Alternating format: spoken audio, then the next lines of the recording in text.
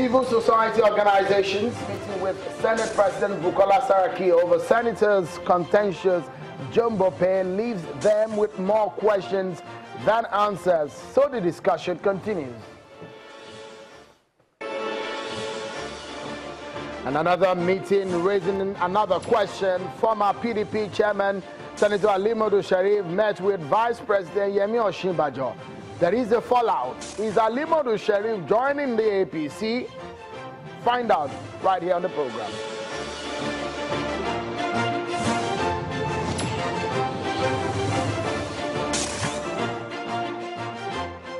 And thanks for joining in, everyone. Welcome to the program. This is Politics Today live on Channels Television. I'm Sheriff-Osinbajo in Lagos. We kick off with a story from Ekiti State, where residents of Omuo, Ekiti, in Ekiti North local government area stormed major streets of the town to protest the suspension of a member representing the constituency, Honorable Fajana Ojuade, by the State House of Assembly. Ojuade was suspended for 101 legislative days on the 30th of August 2017 by the House on allegation of hobnobbing with Senator Biodun Olujimi.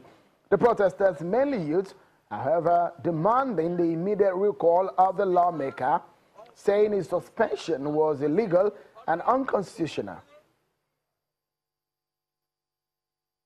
They are not happy because they've been denied of their representation at the State House of Assembly, and they know the qualities of their representative. They know that if we have not been unjustified suspended, they know that one way or the other we would have been able to at least have impact. The man in question was actually accused of acts of gross misconduct, violence against his other members, attacking his other honorable members in Abuja, and again sponsoring of some members to remove the speaker, which is considered as an act of gross misconduct.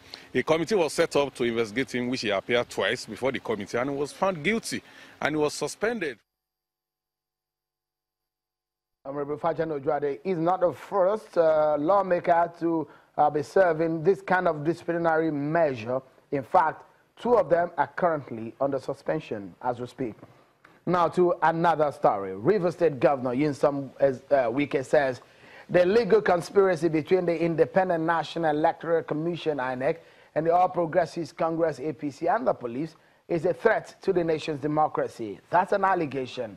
Governor Wike believes the following: INEC and the APC use of the police to deny the people of Rivers East Senatorial District their mandate.